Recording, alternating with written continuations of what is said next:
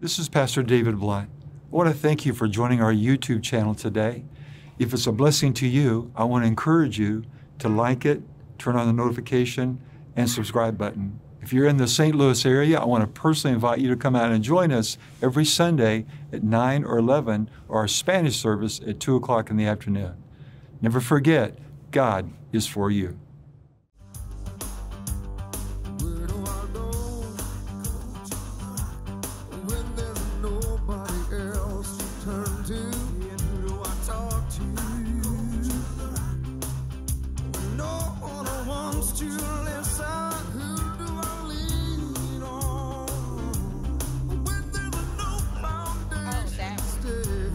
I go to the rock, I know he's able. I go around.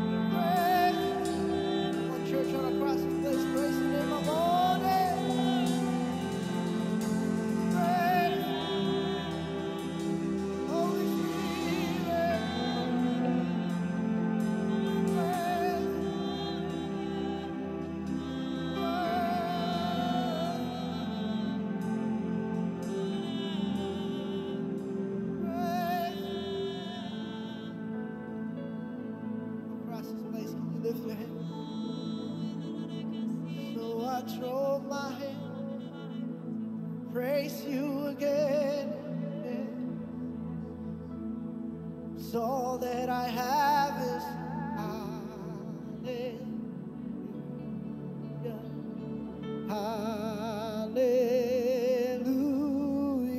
And I know it's not much, got nothing else fit for a king except for a heart singing hallelujah. Come on, can we declare this all together? So I throw up my hands and praise you again, 'cause all that I have is a hallelujah, hallelujah. And I know it's not mine, got nothing else fit for you except for a heart singing hallelujah, hallelujah.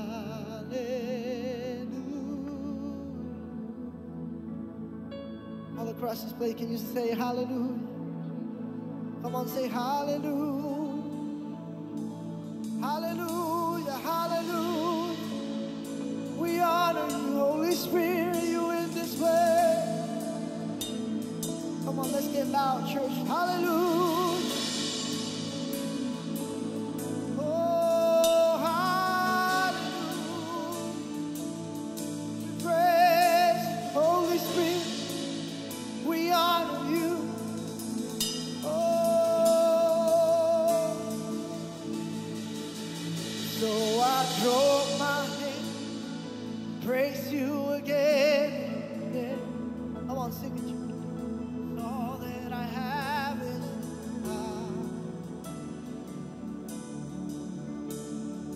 hallelujah. And I know it's not much, got nothing else fit except for a heart singing hallelujah, hallelujah.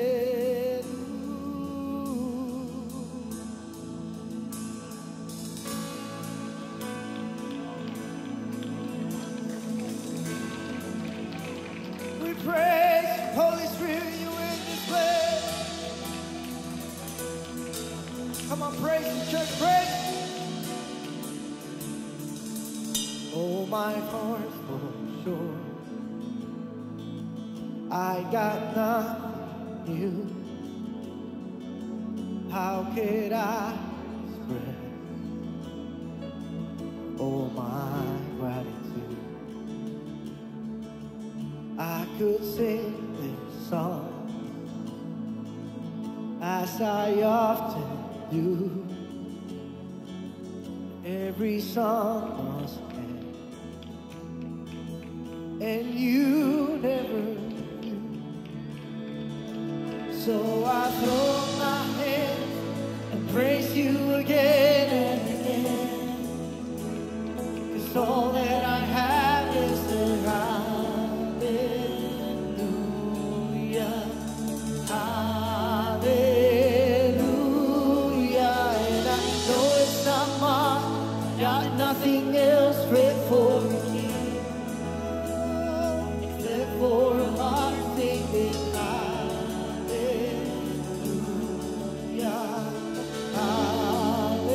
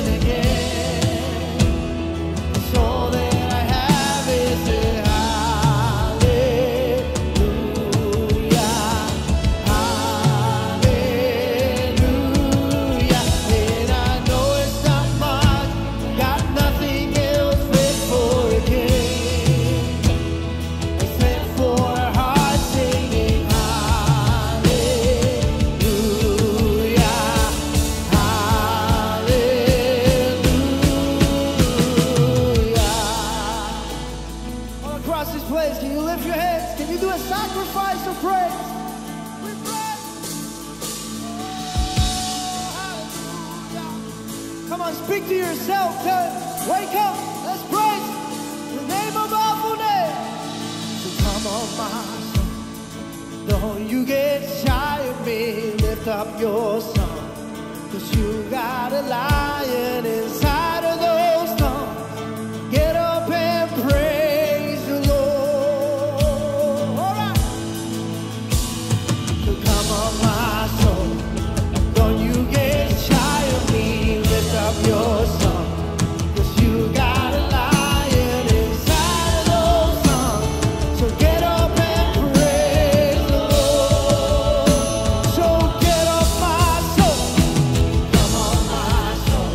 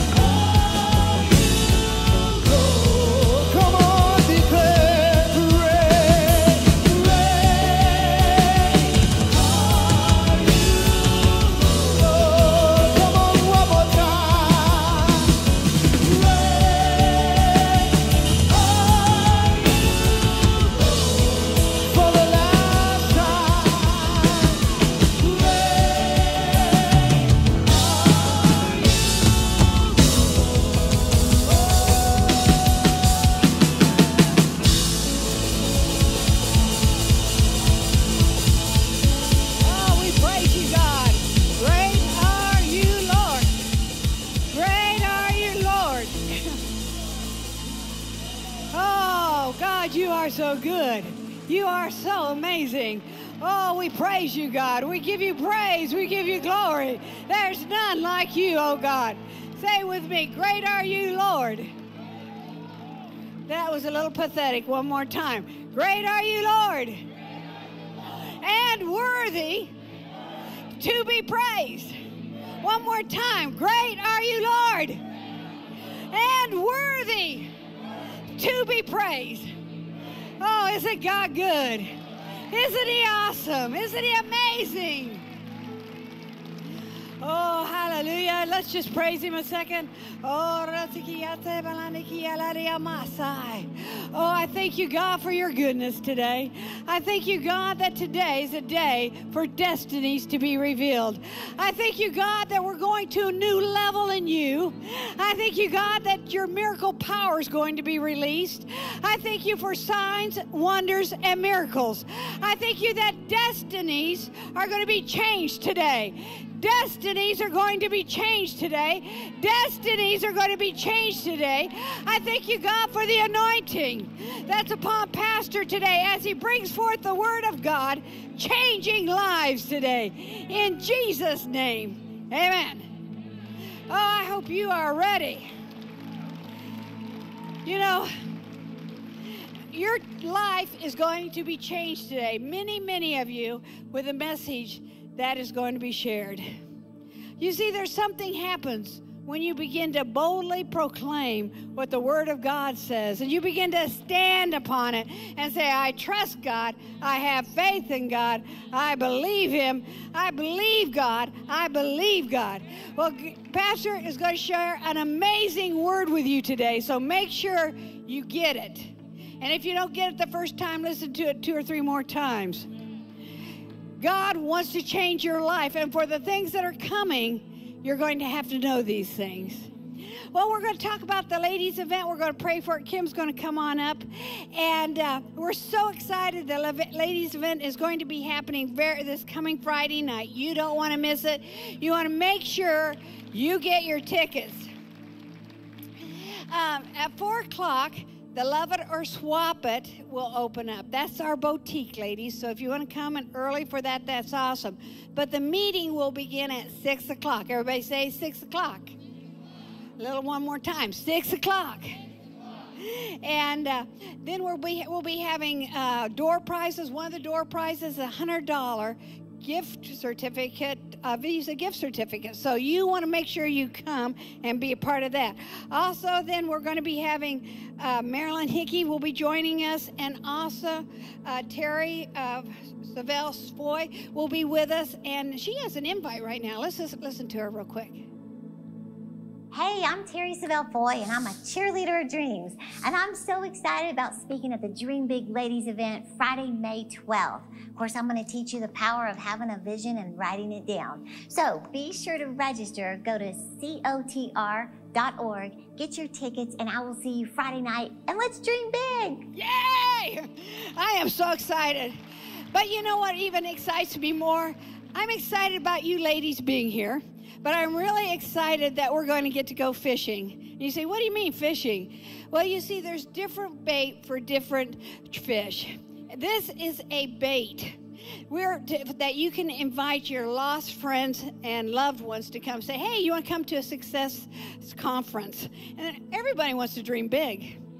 They come, they hear the gospel, and they accept Jesus as their personal Savior. They get filled with the Holy Spirit.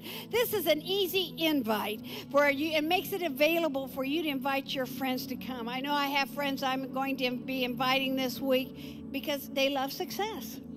And so I want to make sure you realize to use this as a fisherman for men and women. Well, Kim, are you ready to pray? Are you ready to agree? Are you willing to come in agreement with us and be praying this week and fasting? Okay, let's pray. God, we just thank you, God, that you have a vision, a dream for teenagers all the way to the senior adults, God. And we call those ladies in from the north, south, east, and west, God, for such a time as this on Friday, May 12th, God. We thank you, God, that they have an appointment here, God. We call them in, Lord God, and we thank you, God, that nothing will hold them back. We thank you for babysitters, God. We thank you, Lord God, for perfect weather, God. We thank you for your anointing flowing in this place. We see the altars full in the name of Jesus, God. We thank you, God, for destinies, like Pastor Kim said, that are being fulfilled, and it's going to be clear. Their dreams will be clear on Friday, God. We thank you for God connections, Lord, and ultimately, God, may you be glorified and praised in Jesus' name. Amen. Woohoo! So just a few more things to remind you. If you have clothes, get them here as quickly as possible for this week. Also, we need volunteers to help set up everything and be praying again. We'll turn around and greet each other and say, welcome home, you may be seated. We're going to watch some amazing videos. Hey, online family and Metaverse family, let's do a meet and greet right now. If you're in the online campus, turn to someone at your watch party and tell them God is for you. Then go ahead and jump in the live chat and tell someone there, God is for you. If you're in our Metaverse cameras right now, find someone in the room and introduce yourself and tell them God is for you. Let's get to know each other right now and build relationships. We're so excited about all the people we have with us this morning, from Benjamin to Michelle to so many others. But right now, we're getting ready to watch some amazing videos about what God is doing here at Church on the Rock and in the lives of other people. So let's sit down and watch them. Welcome to Church on the Rock. My name's Nicole and I serve in COTR Español. And my name is Sonora and I serve on the creative arts team. And we are celebrating 40 years of ministry. No matter if you're joining us here in person, live, Metaverse, or VR, we are so glad you joined us today. And if you're joining us online, make sure you click that connect link so that we can connect with you. And another way that everyone can connect with us is through social media. You can follow us on Facebook, Instagram, TikTok, and YouTube at MyCOTR. And you can watch this week's service again or one of Pastor's recent teachings by going to our watch page. If you want to join our Dream Team volunteers, you can start by taking our Growth Track classes. And you can take these classes in person during our 11 a.m. service or anytime on demand. You can learn about our culture, mission, and values of Church on the Rock. You can sign up for these classes by going to our website. If you would like to give today, we have several easy ways. You can give through a text message, on our website, by mailing it in the Give box on the way out, cryptocurrency, stock, Cash App, or Apple Pay. Thank you for your generosity in giving. You are making a difference. We thank you for joining us today, and we are so glad to have you a part of our family. And if you're visiting with us, make sure you stop by the guest center in the lobby because we have a special gift for you. If you are new or newer to Church on the Rock, we have a party for you. May 21st at 12:30, Pastor and the team would love to meet you. There will be a catered lunch, fellowship, and a teaching from Pastor. Don't forget the at-home hub in the lobby. We have all new resources for grieving, Mother's Day, family activities, and resources for difficult teens. Stop by and pick up your 40th anniversary shirts, hats, and mugs available in the lobby for purchase. Once again, thank you for joining us today. And as always, God is for you. August 4th, I had a baby. August 11th, I wasn't feeling well. I wound up in the emergency room. And August 31st, we had open heart surgery. When we got married, I just always knew I wanted us to have a faith-based marriage. And I was raised here at Church on the Rock. And Brad wasn't necessarily raised in church, but knew of God. And now it's been 2 years that we've been coming as a married couple. I think she was the driving force to getting us here because she knew that this was good for our life. For me, it was more of an, I don't want to call it an experiment, but it was the way God kept showing up over and over and over. I said I wanted to start tithing, even though I knew nothing about it. Just listening to Pastor, Pastor talking about tithing, and let's try it, let's do it. I did it, and Behan showed up. In every way, shape, or form. I mean, you say like surprise checks in the mail. Yeah. Canceled every single thing we said every Sunday after we chose to start tithing just happened. And we were just like looking at each other like, what is going on? Yeah, This is I'm crazy. talking like the raise happened, the surprise checks in the mail happened, like all of it happened. Like, holy cow, like wham, right in the face. Hello, I'm here right in front of you. Okay, I'm paying attention now, right? I think that's what probably got our attention. And then when we had her, a week after having her, I wound up in the ER and come to find out there was a huge mass pressing on 80% of the right side of my heart, and it required immediate open heart surgery. And we came to church, and that's when really it was just 24/7 praise and worship music, tithing, reaching out to friends to pray for us. And I remember dropping Nash, our 5-year-old, off at the nursery and just breaking down, crying, like, we have a lot going on at home, and kind of explaining. And all the workers in his room stopped, placed hands on me, prayed for me, just without a second thought, like just that sense of community, the cards that were showing up, the people that stopped and prayed for us, the people that pulled us aside to pray for us. It was almost overwhelming in the sense of community that showed up, of just people that we had never even spoke to before that, just showed up for us. I remember praying like the night before surgery, like, just please let me make it. Like, I don't want to have cancer. I want to make it through surgery. I want to come home to my babies. And God just saying, like, just trust me. We were told, because it was a holiday weekend, that we weren't going to get any results back for 2 weeks. Within 24 hours, our heart surgeon walked in the room and said, it's benign. No matter what you've ever done, no matter what your story is, there is a space for you here in the presence of God, having a relationship with God. There's no judgment. If you think like you're not worthy enough to have that special relationship with God, but you really, really are. I promise you are.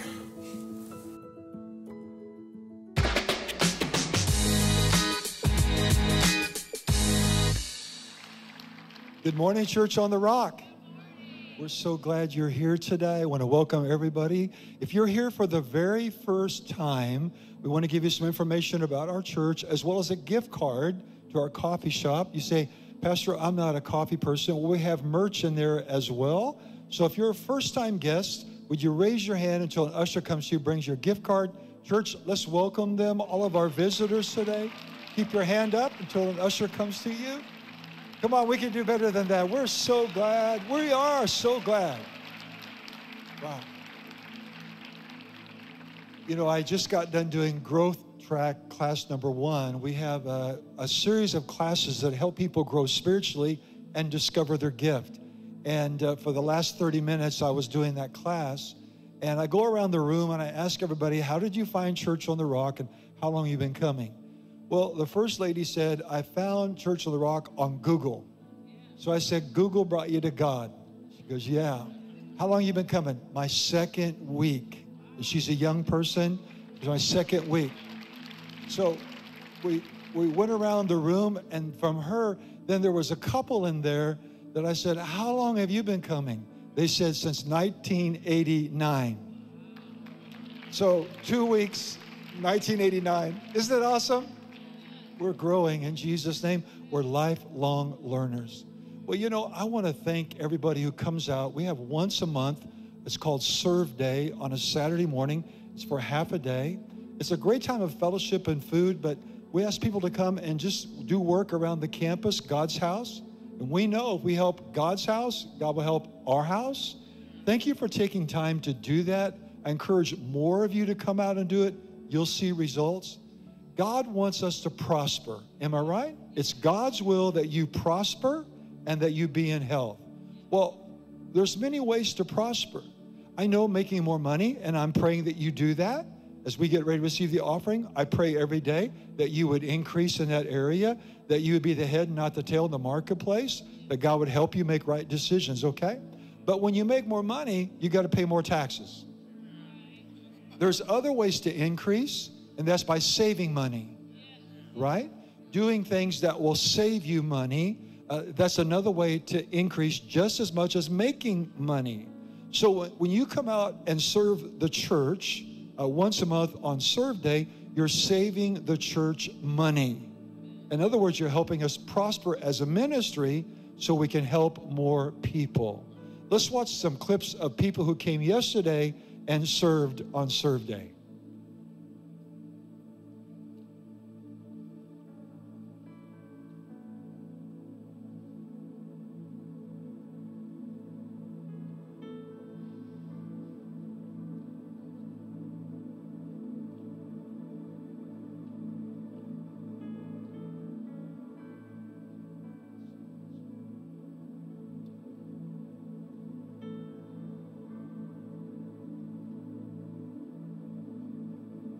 Can we give them all a thank you?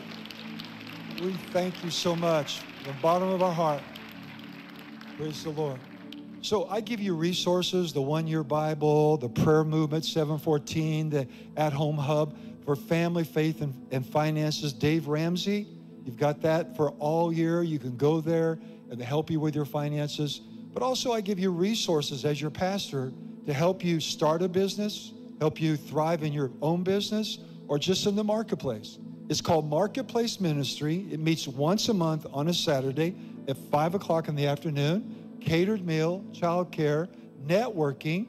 You actually can bring your product and rent a table, promote your business, and we have the best speakers I can find. In 2 weeks, we have this gentleman called, his name is Jody, and he goes around many corporations. He does work for Disney, other corporations, other people, helping them with social media and marketing. I promise you, you'll be blessed if you come. You need to sign up today as soon as you can. Let's watch a clip from Jody. Hello, Jody Mayberry here. I'm the host of the Jody Mayberry Show and Creating Disney Magic. I'm involved in a lot of podcasts, and I'm gonna join you on May 20th to talk about how a podcast can help your business. So I hope you will join me. You may think, my business doesn't need a podcast, it doesn't fit, but we'll talk about that. And I think you'll find a podcast can indeed help your business. I look forward to seeing you there.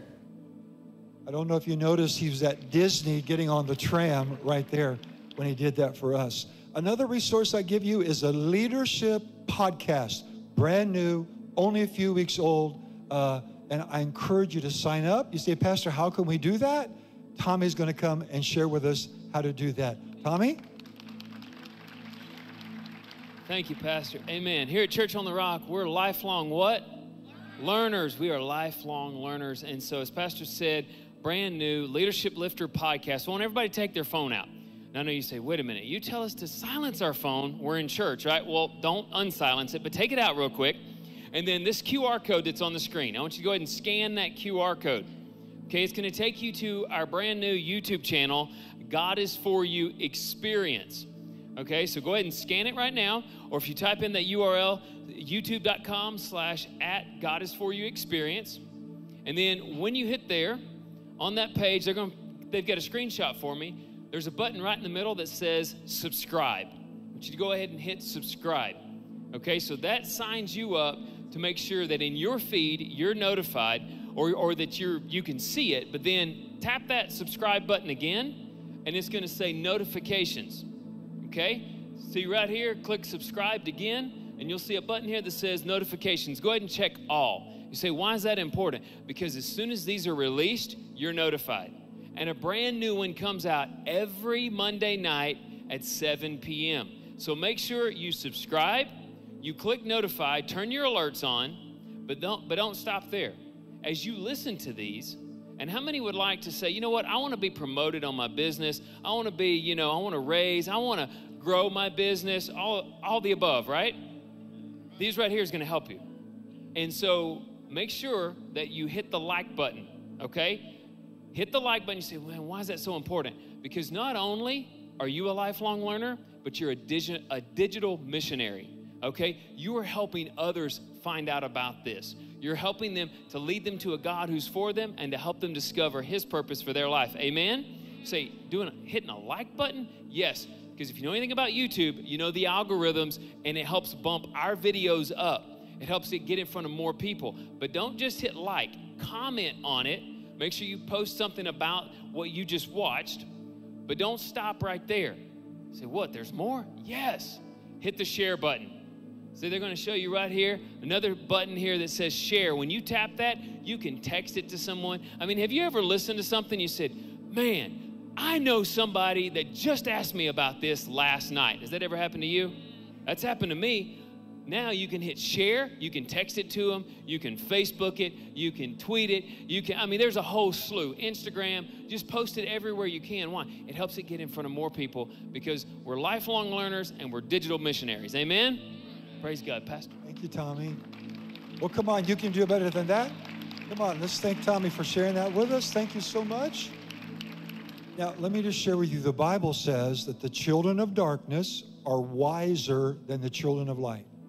The Bible says the children of darkness are smarter than the children of light. What does that mean? Sinners are smarter than saints. What does that mean? Now, it doesn't apply to our church, but I've been a Christian for a long time. It applies to most Christians. Most Christians won't apply successful principles from the Bible. When the world pays money to go to seminars that are actually doing principles that we have in the greatest success book ever written, the Bible. Come on now. So if you're really serious, if you're really serious and you really want to achieve and be a high achiever, I encourage you to subscribe to it. All I can do is give you the resources, but you're going to have to take the action. Our last guest speaker in our marketplace ministry saw that and said, sign me up. I want to be a part of that. The one before that, Michael Francini, said, sign me up.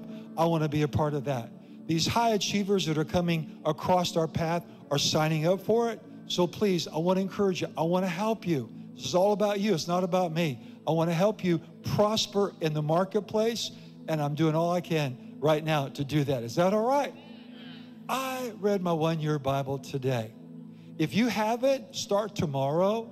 If you started with me in January and you fell off the wagon, get back on, because your spirit won't grow without the Word. Your spirit won't grow without the Word. You can't grow as a Christian without reading your Bible and applying it. So this morning, Old Testament, it's the book of Samuel. A New Testament, it's the book of John about the pool of Bethesda. And then a proverb. The proverb today was talking about how to control your temper. Boy, do we ever need that right now, right? How to control your temper. But Psalm 105, because there's an Old Testament verse, a New Testament verse, a proverb, and a psalm every day. It's well balanced. And this morning in Psalm, it was Psalm 105. Now listen very carefully, because I'm going somewhere with this. Most Christians don't know this. And you can't claim it if you don't know it. You can't claim it if you don't know it. Psalm 105 was about the Exodus, when Moses took the children of Israel out of Egypt. Egypt in your Bible is a type of the world system. And when Moses took the children of Israel out of Egypt, it was called the Exodus. Am I right so far? The Bible says in Psalm 105, I read it this morning, that when they went out of the world system, that they took all the gold and the silver with them. Okay? They took all the gold, all the silver with them. And then it said there was not one sick person in God's people when they came out of Egypt. So there they had prospered financially on their way out. They had prospered physically. And then it went on to say, God gave them harvest on crops they did not plant. Harvest on crops they did not plant. Pastor, you're losing me. I'm going to sleep. Give me the bottom line. The wealth of the wicked will be turned over into the hands of the righteous. The wealth of the wicked will be turned over into the hands of the righteous. I'm excited about the great wealth transfer. It's Proverbs 13, verse 22, that the wealth of the wicked is laid up for the just and the righteous. Well, you and I are the just and the righteous. And the Bible says when we get to the end of the age, where I believe we are, there'll be a wealth transfer from the sinner to the saint. Now, for that to happen, we have to position ourselves. We have to position and prepare ourselves. Through the tithe, you are positioning yourself for the great wealth transfer, where the wealth of the wicked will be transferred over into the hands of the righteous. But it won't fall in our lap. We've got to be at the right place at the right time using godly wisdom. Amen. So I just want you to claim that. If you don't know it, you can't claim it, but now you know it. So would you claim it? That you're going to be a part of the movement of the great wealth transfer. You ready to worship the Lord with your giving? Here we go on the screen. Lord, we faithfully and cheerfully worship you with the giving of our tithe and our offering.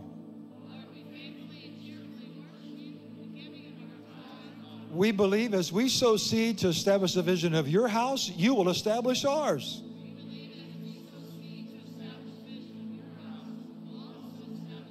As a result of our giving, we thank you for raises, increases, bonuses, gifts, canceled debt, and surprise checks in the mail. We bless you for blessing our health, giving us a sound mind, quality relationships. Now help us, God, to know you as the God who is for us, and to help people discover your purpose for their life. In Jesus' name, amen. Thank you so much.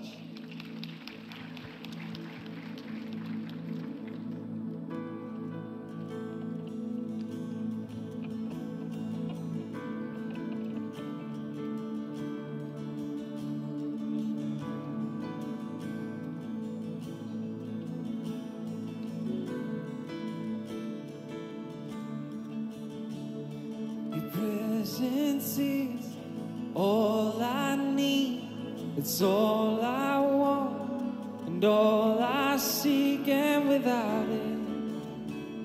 without it, there's no meaning.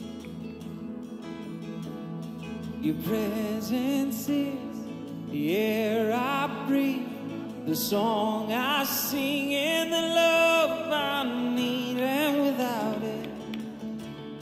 without it, I'm not living. Oh,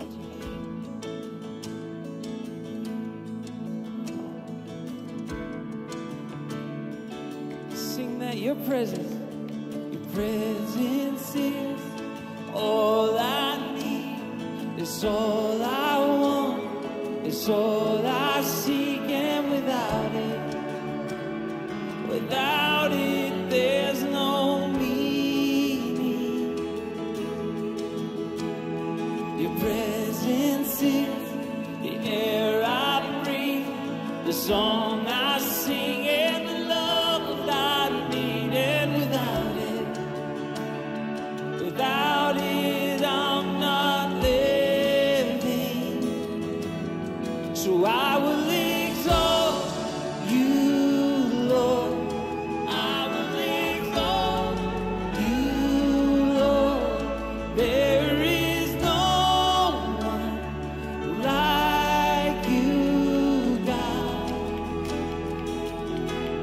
So I will exalt you, Lord. I will exalt you, Lord. No other name be lifted high. Your presence is all I need. It's all I want. It's all I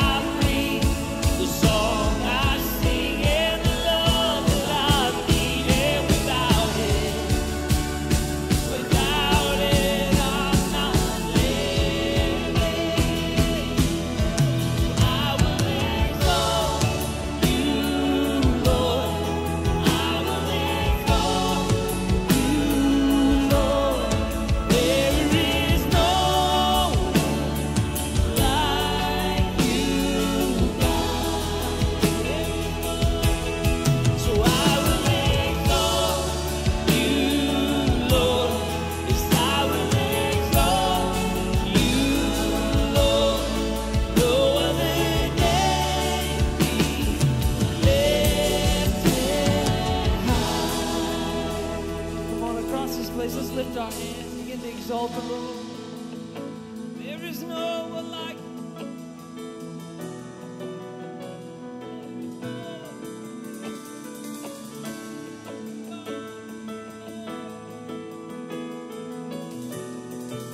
Come on, let's sing it. There's no one like you. There will be no one like you, and no one beside you. You alone are worthy of all praise. There will be no one like you, and no one beside you. You alone are worthy of all praise. There is no one. There will be no one like you, and no one beside you. You alone are worthy of all glory. There will be no one like you, and no one beside you. You alone are worthy of all. One more time. There will be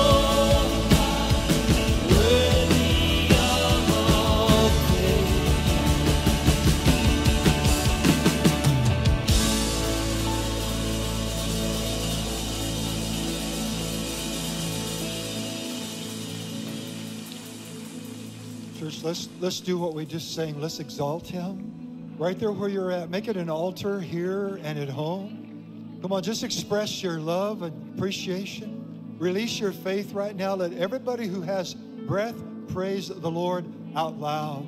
Father, we exalt you today. You are Jehovah Jireh, Jesus. You're Jehovah Rapha. You're Jehovah Roy. You're Jehovah Nisi. You're Jehovah Tiskanu. You are the God who is more than enough. You are the beginning and the end. You're the Alpha and the Omega. You're the lily of the valley. You're the rose of Sharon. You're our high tower. You're our refuge. You're our mighty God. We exalt you today. We exalt you today. We exalt you today. We lift you up high. Oh, hallelujah, hallelujah, hallelujah, hallelujah, hallelujah. Hallelujah, hallelujah. Manifest yourself in this place, Lord. You're Jehovah Shammah. Hallelujah, hallelujah, hallelujah, hallelujah. Now here in this place or online, God is restoring someone's hearing. God is healing eyes right now. God is healing someone's shoulder right now in the name of Jesus. There's someone else of a blood disease. God's healing you right now. God's purifying your body, your blood, in the name of Jesus. A hip is being made new right now. and restored right now. In Jesus' name, Father, we thank you, we praise you, we worship you. You're restoring marriages, you're restoring relationships. You're giving favor in supernatural places where people need it this week right now, Father. Hallelujah, hallelujah, hallelujah, hallelujah. The loss of feeling in your left arm is coming back right now. Either here or online, the loss of feeling in your left arm is coming back right now. Glory to God, glory to God, glory to God. Blessed be the name of the Lord. Blessed be the name of the Lord. We love you. We lift you up, God. We exalt you today, Father, in Jesus' name. And everybody said, come on, let's give him your best thank you.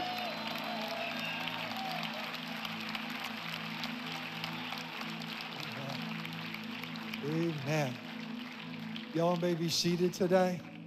Again, we're so glad you're here. You're at the right place at the right time. That's a good confession, by the way.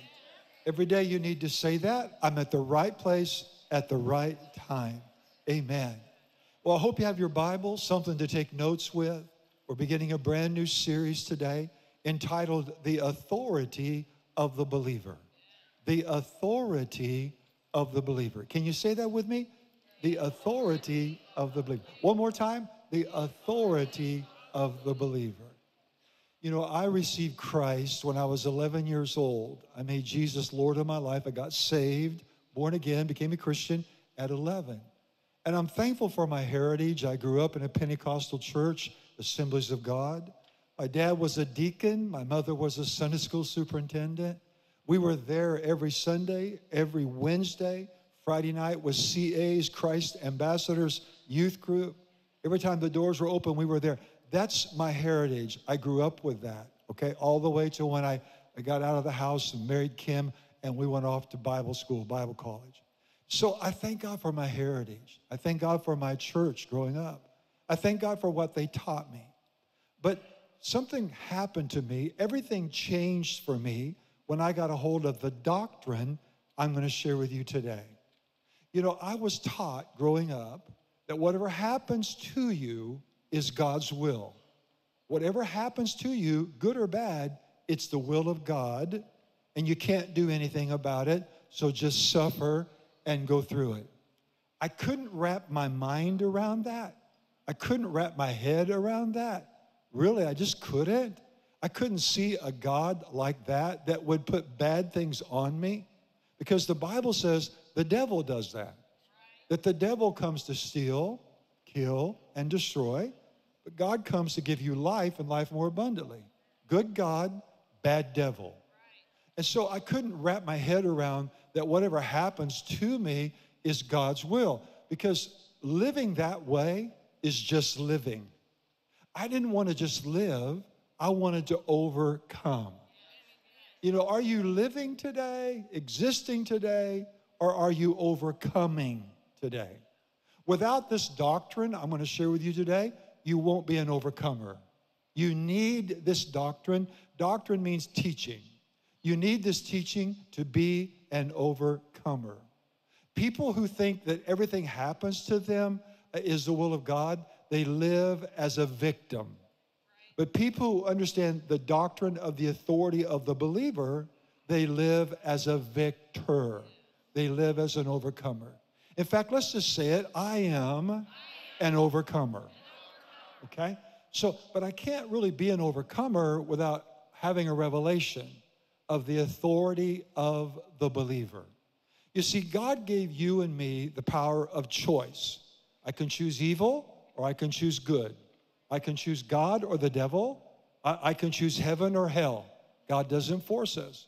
I go all the way back to our great-great-great-great-grandparents in the Garden of Eden, Adam and Eve. God gave them the power of choice. God didn't force it. God didn't make it. Their circumstances or consequences were a result of their decisions. Their consequences, their circumstances, was a result of their decision, Adam and Eve. So I couldn't wrap my head around, Dave, just keep your mouth shut, be a good little boy. Whatever happens to you is God's will, accept it and suffer through it. I couldn't do that. I wouldn't serve a God like that. Because I deeply believe that God was a good God and God wanted to do good things in my life.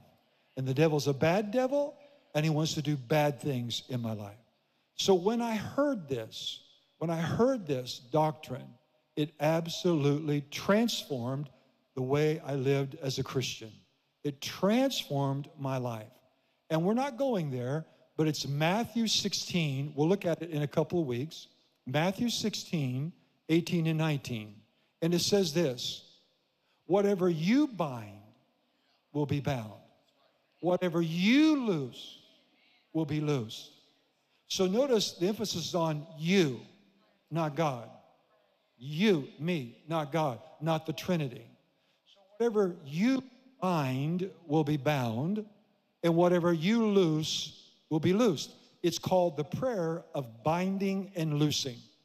Pastor, I'm new to all of this. I don't get it. What does that mean? The word bind means stop. The word loose means allow. So in other words, whatever you stop will be stopped. And whatever you release or allow in your life will be allowed or released in your life. Am I helping somebody today? Whatever you bind will be bound. Whatever you loose will be loosed. The prayer of binding and loosing. To bind means you stop it. To loose means you allow it.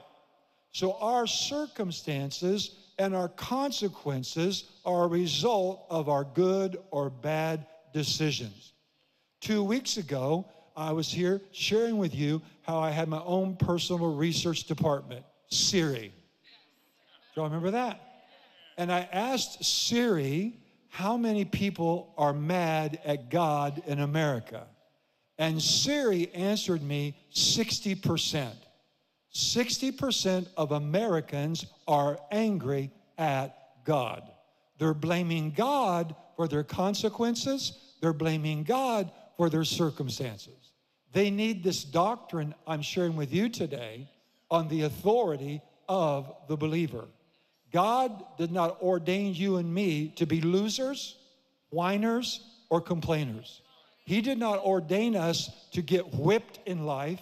He created us to win in life and overcome and be victors. Can I have an amen?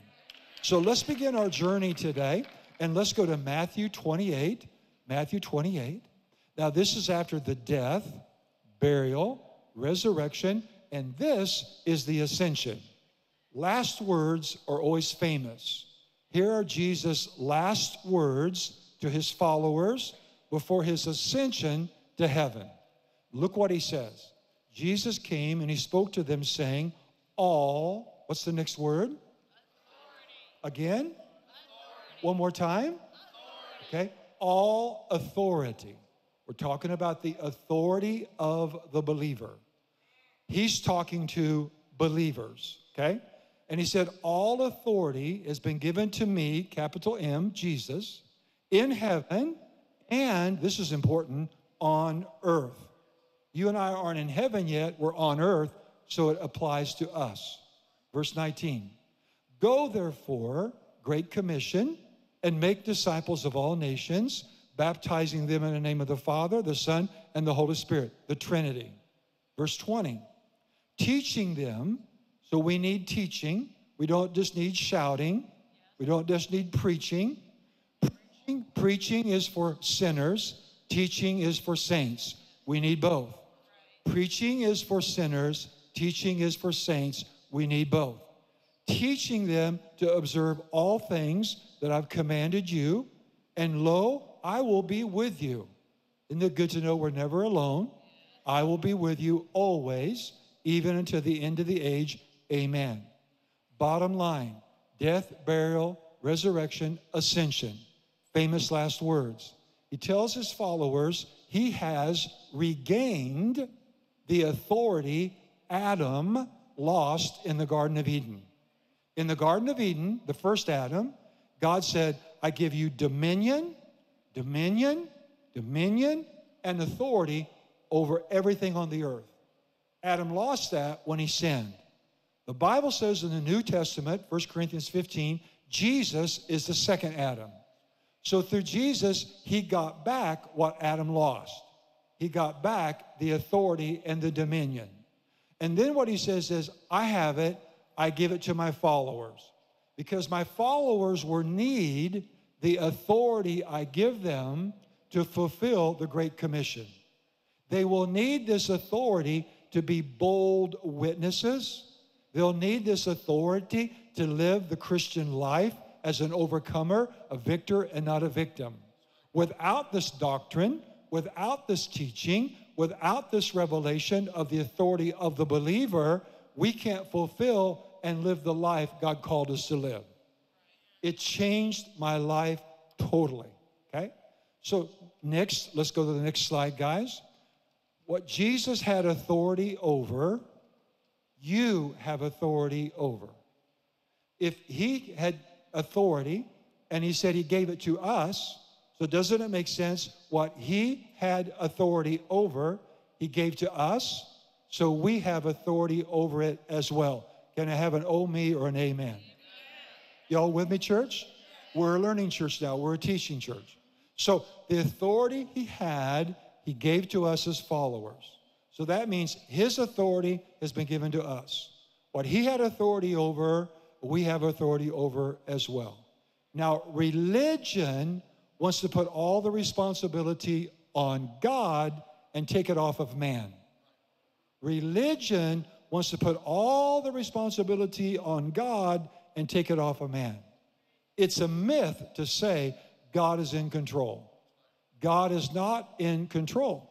If God was in control, there'd be no abortions. There'd be no incest. There'd be no drunkenness. There'd be no sexual perversion. There'd be no wars. If God was in control, there'd be no racism, bigotry. If God was in control. If God was in control, he'd make you tithe. Praise the Lord. All right. So let's go to the next slide. Jesus had authority over demons. Jesus had authority over demons. If you know your Bible, it says in the last days, more demonic activity will take place than ever before.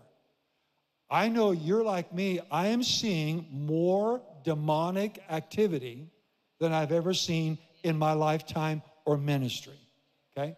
But the good news is Jesus was given authority over demons. As Christians, one of our ministry is the casting out of devils. Are you with me? Mark 16, verse 15 through 20. It lists our job description at the very beginning is casting out devils. There is going to be more demonic activity in the days to come than you have ever seen.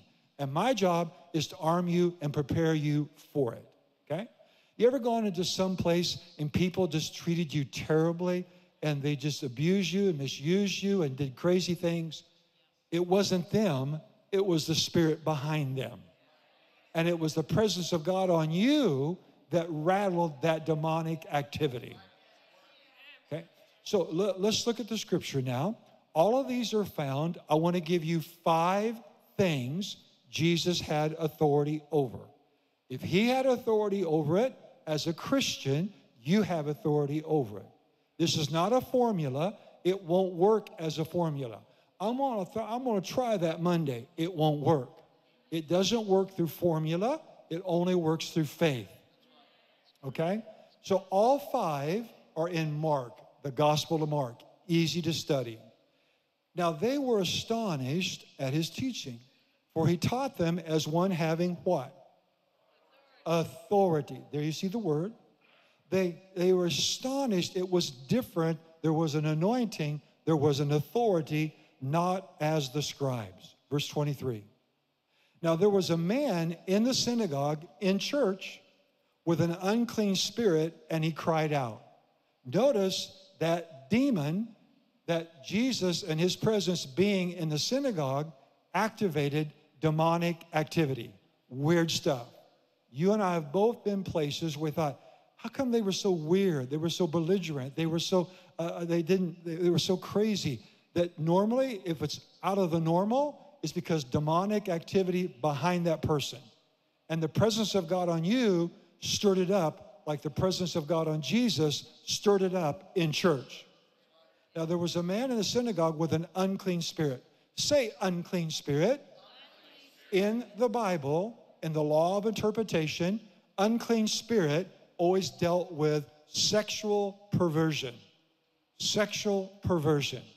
I just want to ask you a question. Are we seeing sexual perversion now like never before? We don't know if we're a boy or a girl or what we are or what we should be. I've never thought in my lifetime I would see sexual perversion like that. So notice unclean spirits in the Bible always deal to sexual perversion. And notice this demonic activity. Notice the demon cried out. Jesus had authority over demons. Verse 24. Saying, let us alone. What have we to do with you, Jesus of Nazareth? Did you come to destroy us? I know who you are, the Holy One of God. Notice that demon spirit knew who Jesus was and who he was identified with, the God of Israel. Identification has a whole lot to do with the authority of the believer. You have to know who you are in Christ, right? All right, so verse 25. But Jesus rebuked him. Say it with me, the power of a rebuke. Say it again, the power of a rebuke. You and I have the same authority that Jesus had. He gave it to us as followers.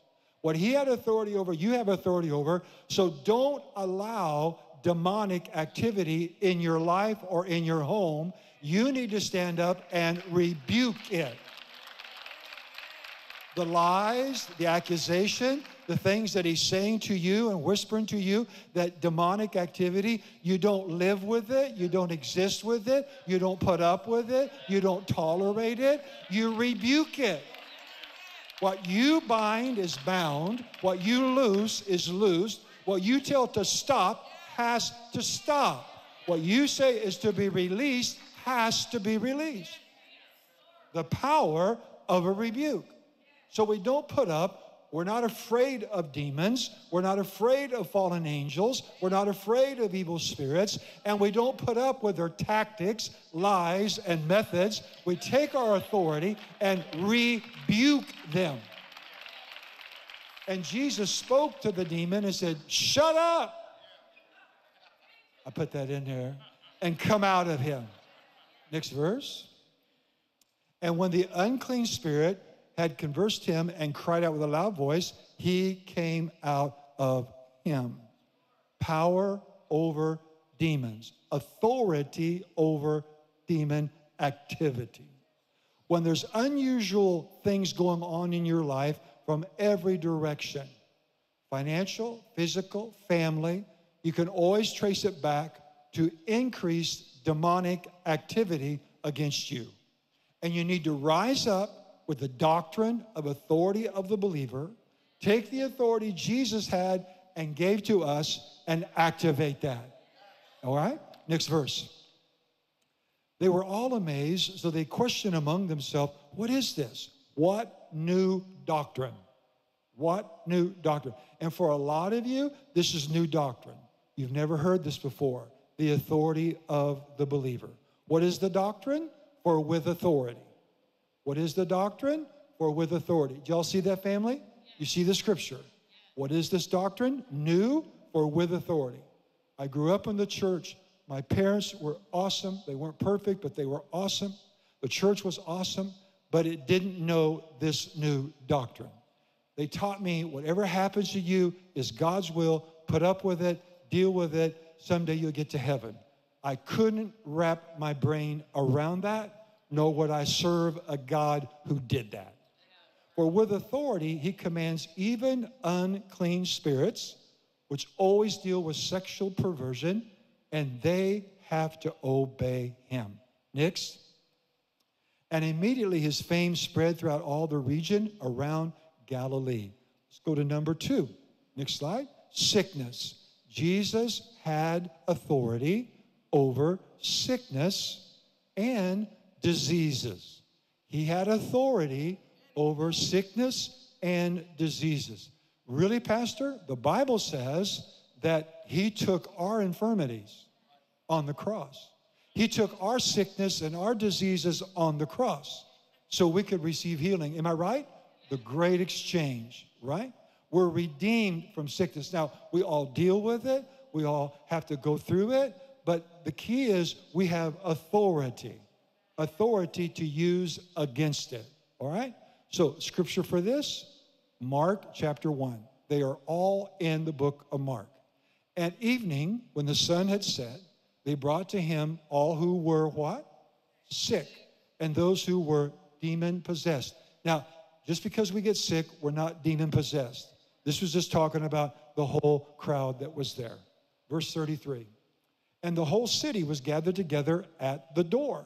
Next verse. Then he healed many who were sick. He had authority over sickness. In Mark 16, you're to cast out devils and you're to lay hands. Help me finish it. You're to lay hands on the sick and they shall recover. Wow. Then he healed many who were sick with all kinds of diseases. I am thankful for every doctor in our community, our church. We have several. All the nurses, all the pharmaceutical people, we need you. Thank God for you. But there are times when you come to us and say, we don't have an answer. It's incurable. At that time, whose report am I going to believe? You don't have to live with it the rest of your life just because man doesn't have an answer. You have authority over all kinds of diseases. He cast out many demons. He did not allow the demons to speak because they knew him. Next. Now in the morning, having risen a long while before daylight, he went out and departed to a solitary place, and there he prayed. Next slide. Number 3. So number 1, we have authority over demons. Number 2, we have authority over sickness. And you can take this and study this for yourself. Number 3, we have authority over bad weather. Remember, what he had authority over, you've been given that authority. And now we have that authority. Without this doctrine of the authority of the believer, you're going to live as a whipped up, beat up Christian. Unhappy and miserable all your Christian experience, waiting for heaven for victory. That is not God's will for you and me. He had authority over bad weather. Mark, next slide, chapter 4, verse 35. On the same day when the evening had come, he said to them, to his disciples, let us cross over to the other side. Verse 36. Now when they had left the multitude, they took him along in the boat as he was, and the other little boats were also with him. Next verse. And a great storm arose, a mega storm, it says in the Greek language, huge.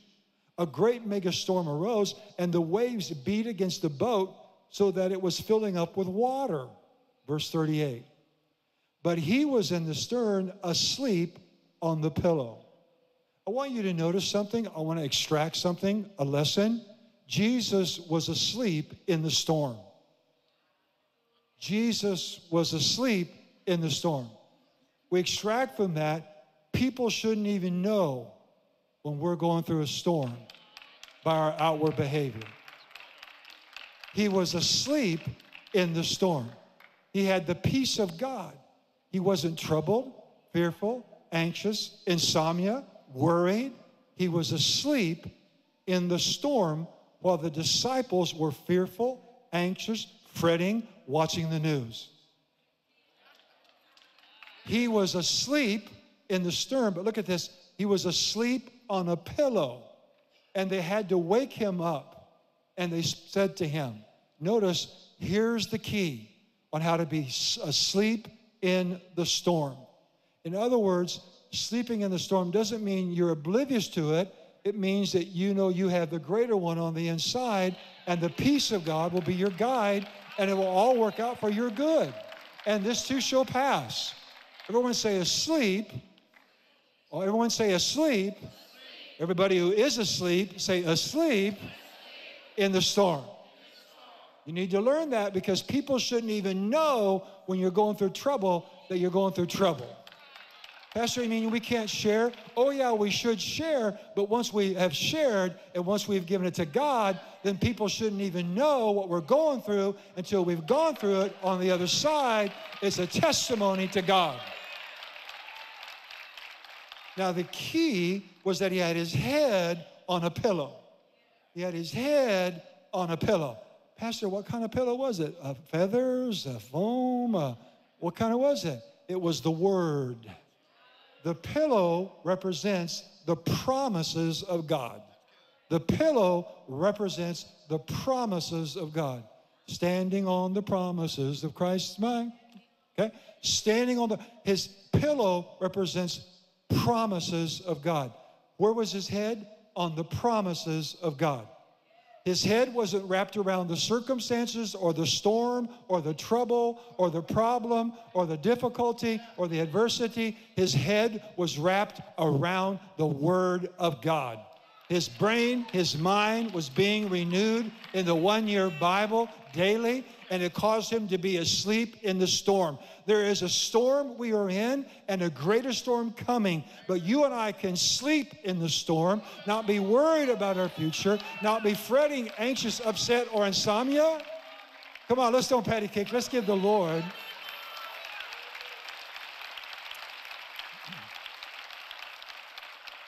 So look, they're blaming God. They're blaming God. They said, teacher, don't you care? They're putting the responsibility on him instead of taking it on themselves. Don't you care that we're perishing? Verse 39. Then he arose, and what did Jesus do? He rebuked the wind and the storm. Say it with me, the power of a rebuke. It can change your circumstances. It can change the trajectory of your life.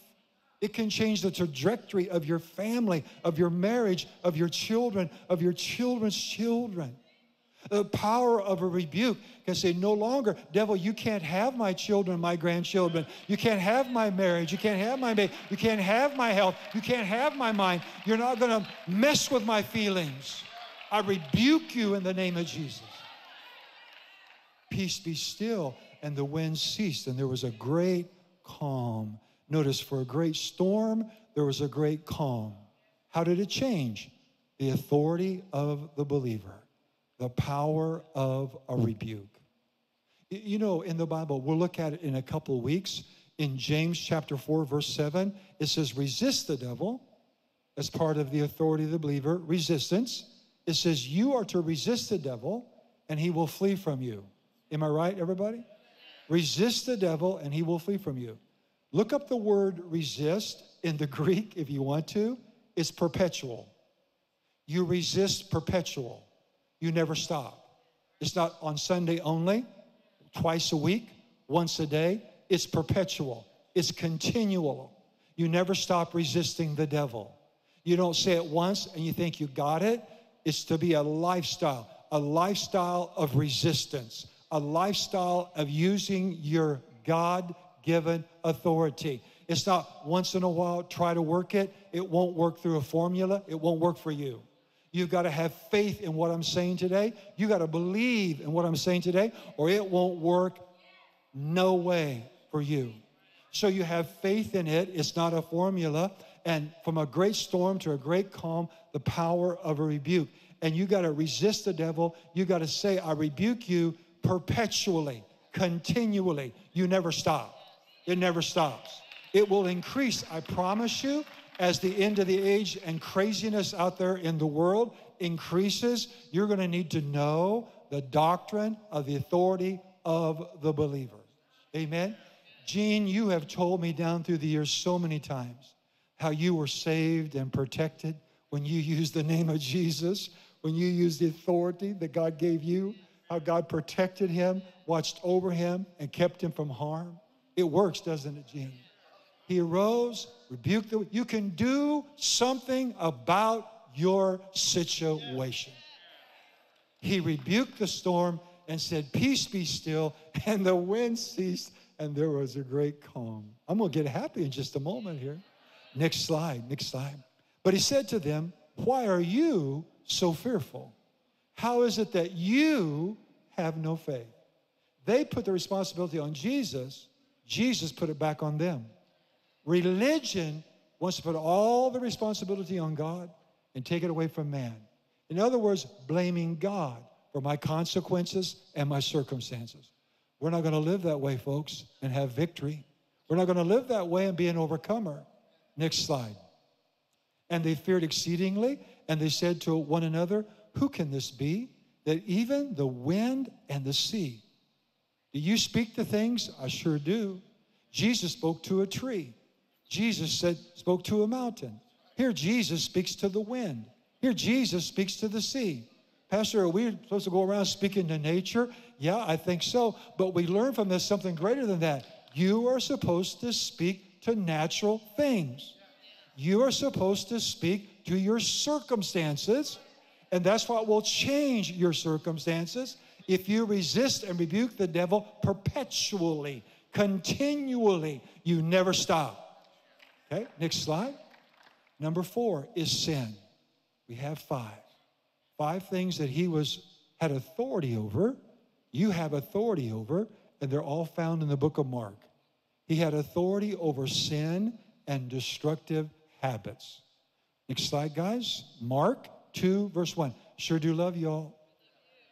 6 of you. Boy, that's kind of weak. I better pray for you to love me. Amen. Sure do love you all.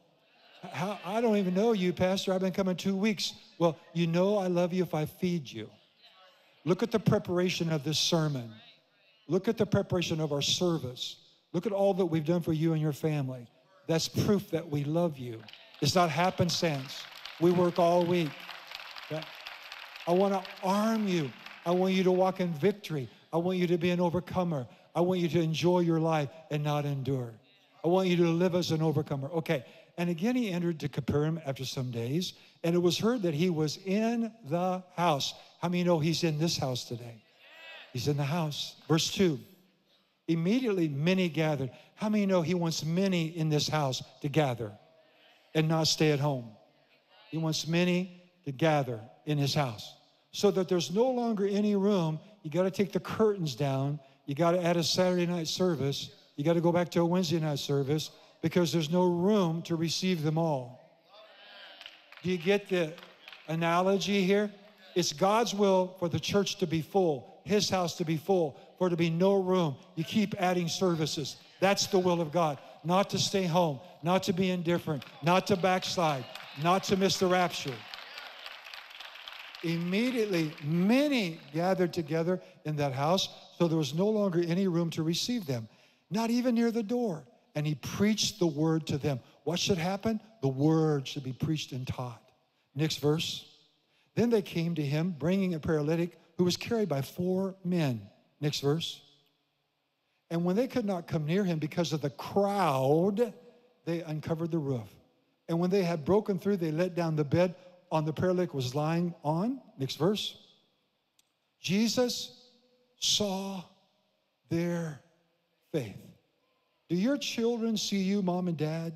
Do they see faith or fear? Worry or worship? Regret or reverence? You can see faith if you have faith. Faith comes out in our behavior, our attitude, our response, our reaction, our expectation. Faith comes out in our words. Jesus said, if somebody has faith, you can see their faith in their outward behavior. He said to the paralytic, son, your sins are forgiven you. Jesus had authority over sin and sinful habits. I'm here to tell you, you can break that habit. You can break that habit. No matter what the world has told you, you can break that damnable, destructive habit. You can break it, you can curse it, and you can cause it to stop. You can bind it with the authority, and you can release the virtue of Christ in his place in your life. Come on, one more time. Let's don't patty cake. Let's sing out for victory over sin and sinful habits. Verse 6, one, number 5. This is the last one. Lack. He had authority over lack. Now, there are more than these 5, but I gave you these 5, and they're all in the book of Mark, so you can study them for yourself. He had authority over lack. God's will is not for you and I to rob from Peter to pay Paul. God's will is not for you and I to live off the government. God's will is not for you and I to just barely get by on Beggar Avenue. God's will is not for you and I to worry about our finances. He had authority over lack, so that means you have authority over lack. Let's look at the scripture, Mark chapter 6. And when the day was now far spent, his disciples came to him and said, we're in a desert, it's late, verse 36. Send the people away, let them go to town, McDonald's, Hardee's, Burger King, and get something to eat. Verse 37. But he answered and said to them, you give them something to eat. Notice, they want to put it on him. He puts it back on them, right? And he said, you give them something to eat. And they said to him, shall we go and buy 200 denarii worth of bread and give them something to eat? Verse 38. But he said to them, how many loaves do you have? What do you have? What do you have in your house? There's a miracle in your house. You have a seed that will meet your need. You have a seed that will meet your need. Go and see. And when they found out, they said 5 and 2 fish. Next verse, verse 39. Then he commanded them to all sit down in groups of green grass. Now, I know we're running over a little bit, but folks, don't be in a hurry to get out of church. Okay? You can't have revival if you're in a hurry and time conscious. I know time is important, but we want a revival in our church. Okay? And you know, I'm very considerate of your time. I'm very considerate. But if you want to move with God, it takes time. Okay? So watch this now. We learn from this. No multiplication without organization. I want God to multiply me. What's your garage look like? What's your basement look like? What's your drawers look like? What's your house look like? What does your car look like? Now, we laugh at this, but until they got in groups of 50, no multiplication. Until they got organized, no multiplication. God won't give me more if I'm not faithful and organized with what I have. Okay? If I want multiplication, it's going to take organization, and I gave you Dave Ramsey app at $140 a person. Okay? To get organized, have a budget, get things in order, then watch for multiplication. Verse 40, as the team comes out, they sat down in hundreds and they sat down in 50s. Next verse. And when he had taken the 5 loaves and the 2 fish, watch this now. This is worth going over 5 minutes. Watch this. He took what they had and he looked up to heaven. Everyone say looked. In the Greek, it's the word imagination. Imagination. One of the ways you're going to use your God-given authority is use your imagination. Jesus saw into another realm God's provision. He imagined plenty instead of lack. He imagined plenty instead of lack. Use your divine imagination as the authority of a believer. He looked up, he took what he had, and he imagined what God could do with it. And he blessed it, and he broke the loaves, and he gave it to the disciples to sit down, and they divided among them all. Next verse. So they all ate, and they were filled. Say it with me. I have authority over lack. Authority over lack. Okay, am I living or am I overcoming? Authority, Christians don't know this. 80% of Christians don't know what I'm telling you right now. 80%, okay? What makes up authority? 3 things. Number 1, redemption. The components, like the mixture in a cake, this is the components of authority. Pastor, I want to know, how do I walk in this authority? What's it made up of? Redemption. You got to know what Jesus has done for you. You've got to know what Jesus has done for you. He redeemed you from the curse of the law. He redeemed you from sickness, poverty, and spiritual death. Redemption. Number 2, righteousness. You got to know who you are in Christ. You have to know your identity. He had authority. He gave it to you. You got to know your right standing. You have to know what He's done for you. You can't claim what you don't know. You have to know who you are in Him. You can't claim what you don't know. And number 3, resistance. These are the 3 R's of God-given authority. You're going to have to learn how to resist and rebuke the devil, lack, sickness, bad weather, habits. You have to learn how to resist that perpetually every day of your life. You never stop walking in God-given authority if you want to walk in total victory. I'm done. Did you get something today from the Word? Come on, let's thank God for the Word. Say it with me. I'm a victor and not a victim.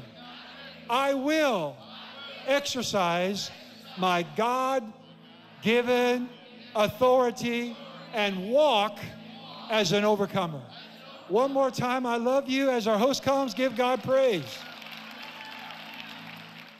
This is Pastor David Blatt. I want to thank you for joining our YouTube channel today. If it's a blessing to you, I want to encourage you to like it, turn on the notification, and subscribe button. If you're in the St. Louis area, I want to personally invite you to come out and join us every Sunday at 9 or 11, or our Spanish service at 2 o'clock in the afternoon. Never forget, God is for you.